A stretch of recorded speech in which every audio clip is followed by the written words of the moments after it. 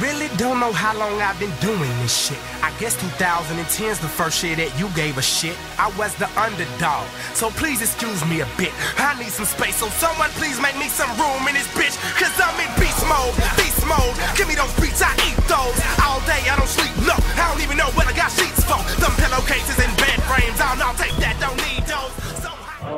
Y'all started rapping in 5th grade. Y'all grew up in Indiana. I was on recess and everything.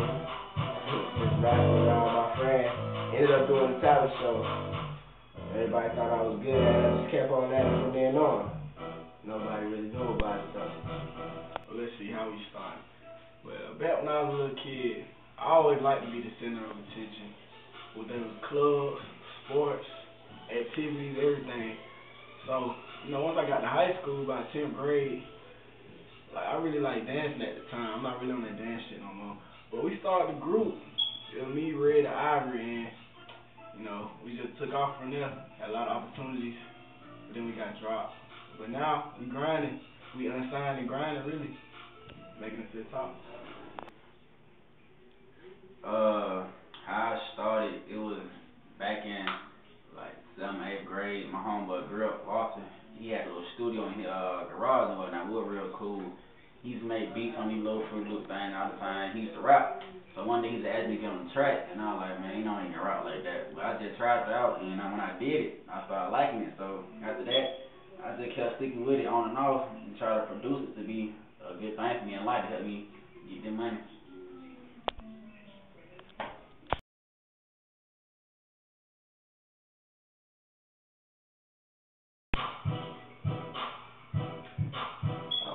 Yeah, well, back then, 5th grade and everything, when I started, Nelly was coming out, and then next year, Air Force One, and then Ludacris, he continues to inspire me even to this day. I'm looking up at local artists like Transport and everything. They grew up in East Atlanta, where I'm from. Groups that inspired me back in the day when we first started, Cash Camp, Lil Wayne, Ludacris, everybody grinding really started from scratch, especially the ones from back from Atlanta, where we from. And nowadays, artists that inspire me are the other artists I see around me that still haven't made it yet. They're grinding, and that's what we doing right now. So I respect that. Back then, who inspired me really, I was listening to, Wayne, of course, Jeezy, and Ludacris. Really, I was always listening. I had my ears on the bus going to school in the mornings and bumping them. They really inspired me back then to keep doing what I was doing. But now, only people really is still Wayne, of course. I still listen to Jeezy a little bit, but of course artists like Travis Porter, Roscoe Dash, and local artists people like that who doing what I'm trying to do, young and making it like that. So that's really keep my head going and my drive to get what I want to get in life.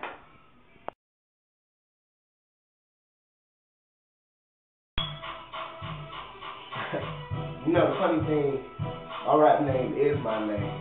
I never went by it though. I used to go by my middle name. I started going by my first name. It's a little more unique.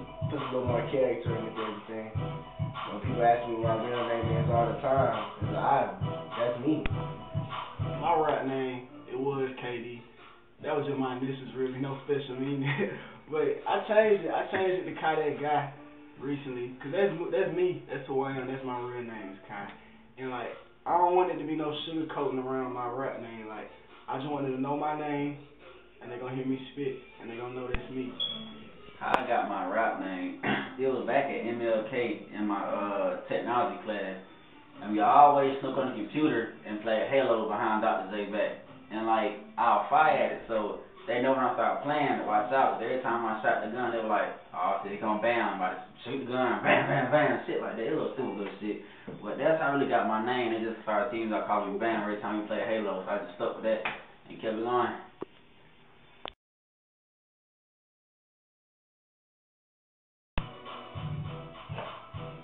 As I said, I grew up in Indiana and we moved to Atlanta when I was in 7th grade. That's when I met Kai. I still had my braids. He had his braids. I met him because everybody thought I was him. And then, I left with Cedar Grove. The next year, 9th grade, came back to Druid Hills. And I was there. He made the group and everything. I joined in with it. Kept switching schools. Ended up at MLK. And I met Bam. I never thought he would have been a rapper. But he surprised me, man. He surprised me. back in middle school, about 7th grade, I think, one of my homeboys came up to me and said, "Is this dude that just started going here look just like you?" I'm like, "What? Nobody look like me." So I seen him. We go ahead, cornrows and everything. I laughed. He ain't look nothing like me, really. But I said what's up to him. You know, we just became the best of friends, really. And so, you know, when we got to high school, that's when we decided to start a group and everything. Turned out it was a good choice. You know, the combo, different rap styles, different personalities, everything just come together for a super group. And that's what it is.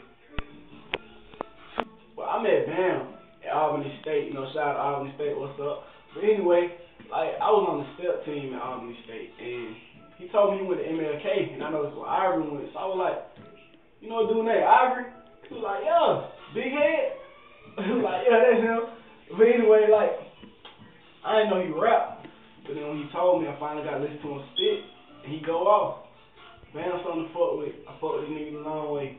He got the same drive we got, and I respect that. Any artist that got the same drive we got, I respect that. Much love to all y'all artists out there. How I met Kai and Ivory. I met Ivory back in MLK, Miss Wood's class, in 12th grade, our English class. And we just started kicking it since then, and they being cool. And when I came to Albany State, I had made a little step team and whatnot, and I met Kai. And I told him what school I went to. He's asking, "I know Ivory." Like, "Yeah, I know Ivory, big ass head, skinny dress and shit." So after that, we just, Ivory came out and we all just clicked up and whatnot, and we just cool ever since then. Doing what we gotta do, trying to make it in the game. That's it.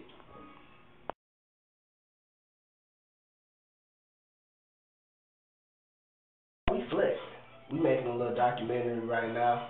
So in summertime, we coming out with this mixtape. We working on a whole bunch of new hits we got for y'all.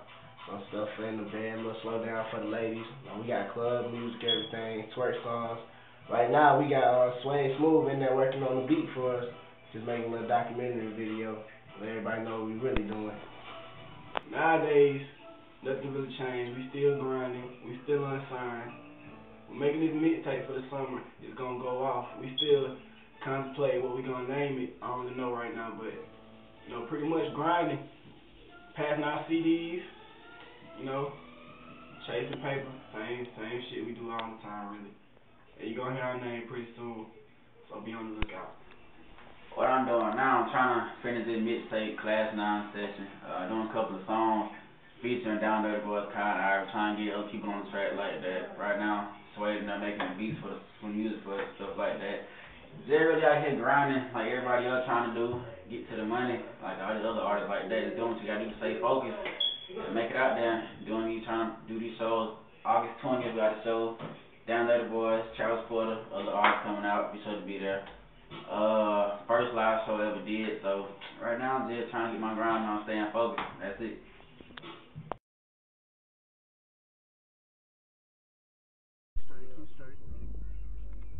Shit we go through to get to the studio. Packed up in the back seat of the car. Oh shit! Shit like that. What we go through to get to the studio.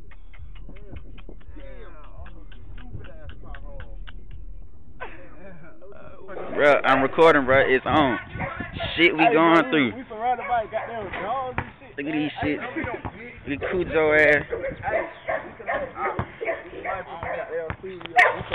Shit crazy. Damn big ass Rottweilers and shit. Hey!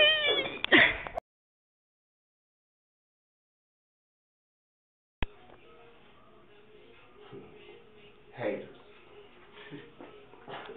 I mean, yeah, what can you say about it? They gonna be there. Hating ass niggas just mad because you doing what they want to be doing. You at a performance, all the girls feeling you. You gonna hear a little nigga in the back, ooh, trying to get you off stage. Really, he just trying to get on stage. I mean, he'll be mad about it. I leave with his girl and more. I mean, they just there. They gonna have a song on their playlist. They trying to get the girl, you know. They gonna have ecstasy playing because they know they're gonna get her wetter than he is, you know. It's a hater, boy. Haters, man. Since day one, I've been saying, fuck y'all. I stay strong in that shit, like real talk. Y'all do motivate me though. A hater to me is just somebody that want to do what you doing. They see you getting the girl, so they gonna hate. They see you positive about your life, they gonna hate, really. That's what hate is to me. Like, I don't think about it. I don't think twice about them. If you hating, just get in line, cause ain't nothing to me. Y'all keep doing what y'all do, I'm gonna keep doing what I do. For these haters, shout out to my haters, man. And y'all, they gonna be there regardless wherever you go. You gonna have them. They wanna be in your place, they want you doing. They just mad cause you doing what they wanna do, and they at home doing nothing with their lives, you know. And it's gonna hate regardless. They're just jealous of what you got and what you trying to do. So I ain't even worried about them. They actually inspired me to keep going. So I love all y'all haters. Keep hating on me, please. I need your support. That's it.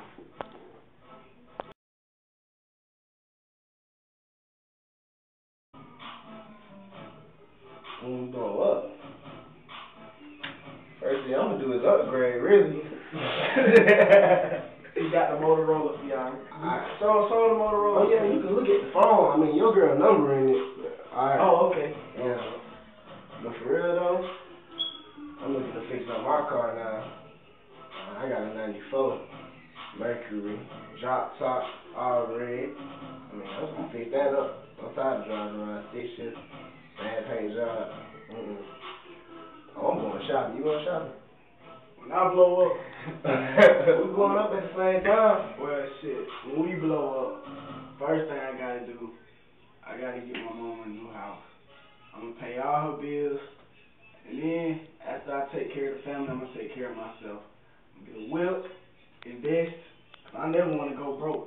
Not that we gonna be some one-hit wonders. Know that. No, We already got many hits. We The got world so just many ain't heard songs. yet. Once we out there, we gonna be out there for good. Y'all know that. Real talk. We not going nowhere, so fuck with it. Down Dirty Boy. The exclusive interview. Bam. Mom, What's happening? I ain't buying you nothing. Out in the state. What's happening? Out in the state, what's My high happening? school, Drew Hills. MLK, Some of y'all. Hills. Some of y'all. What's happening? Some of y'all. Haters, Yeah. what's happening? Salute with both hands. Head with both Yeah. hands. When I blow up, I'm coming home to my mama. Yeah, whatever she want. After that, let me see. Take care of the boo, of course. Whip. If I get that rich house, invest into the dirty house. Shout down Dirty Boy, dirty house.